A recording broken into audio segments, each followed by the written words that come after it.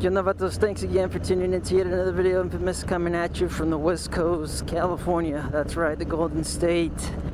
Go ahead and just smash that like button for me. It'll be much appreciated. Let's just go ahead and get in. Let's go ahead and get on with the topic of today's ride. My S&S Stealth Air Stinger air breather. My first impressions, I guess. I've had it for about 100 miles now, and just kind of wanted to. I always do a first impressions, and then I do a review, and then I do like a long-term review on the product. So first impressions off the bat, just by having it on the bike, I do notice some leg clearance. Yes, some leg clearance.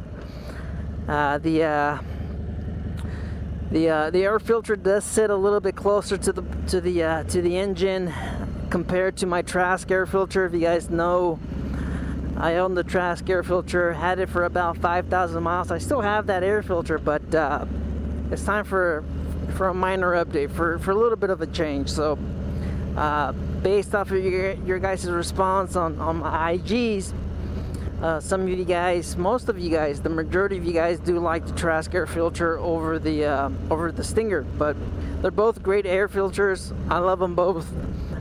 They both look amazing, and they both perform as good. They are leaps and bounds beyond Screamin Eagle's ventilator air filter.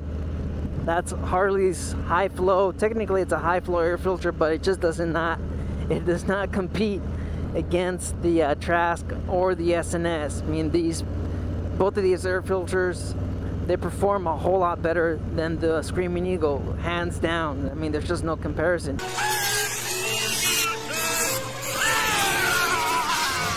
Even without fine-tuning, dyno tuning the V-twin for the air filter, I still have the street tuner from Screamin Eagle.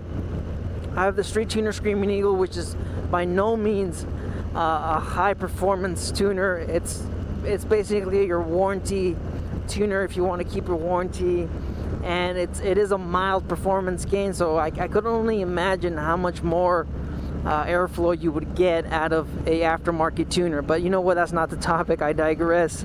Getting back on topic, and I honestly, my own opinion, this is just going to depend on the rider, on the person. I believe these air filters look a lot better than what Screamin Eagle has to offer. I mean, they do have some good-looking air filters, but I mean, this is just my opinion. I mean, this is just my style, my taste. I do prefer these aftermarket air filters, and I mean, there's a lot of good-looking ones, but and just my style wise, what I prefer, what I like is Trask and what I have here. And a lot of the mini teardrop, what S&S has to offer, those look good too. They also have the stealth option that kind of has that look of a Vance & Hines. But you know what, I'm rambling. Getting back on topic again. Yes, the leg clearance is a big plus. I saw it in the Facebook group where somebody that's shorter than I was, they were having some problem reaching the brake pedal. So with the Trask air filter, they were just saying, you know what, I don't remember if it was forward controls. Maybe that's what it was, but it was something about them having a difficult time reaching around the air filter with the Trask. So just something for you guys to kind of keep in mind. If you guys are probably shorter than me, I'm 5'7", then you probably want to go with something that's a little bit more leg clearance friendly, I guess. Yes, you probably want to look at something that it's not going to hit your shin or the inside of your leg, or it's not going to prevent you from reaching the brake pedal, which is very dangerous. It is a hazard. So the S&S, I believe it has that over the Trask. That being said, let's discuss the price. The price is a huge factor for a lot of us. $330 or $360 for this one, compared to potentially the $600 one with Trask. Yes, this one is a lot cheaper. You're looking at a difference of about $200. And $200 is a lot of money. 200 bucks, that could potentially be more mods. Maybe that could be your money towards a tuner, or maybe slip-ons, whatever you're thinking about making out of your build. So I mean, yes, you know what, this isn't a versus a Trask and a versus all the other filters. You know what, the air filter is great. I love it. I love the design. It looks amazing. I'm a huge fan of it, and you know, from what I've had it, and some of my friends and family have seen it, and they're just kind of like, hey, that's a good looking air filter. It looks nice. It's got that modern look, that modern take of performance, and it just, you know, but it also has that classic look. I've been saying it in my IG. I've been talking to some of you guys, and you know what, it's a good looking air filter. I really like it. And one of the other benefits, not only leg clearance, you also have potentially, you don't have to buy more components to kind of get an external air breather. So if you guys seen my video, I was able to utilize my stock breather bolts and my mod of the external air breather and use that for this air cleaner. And there's no drilling required.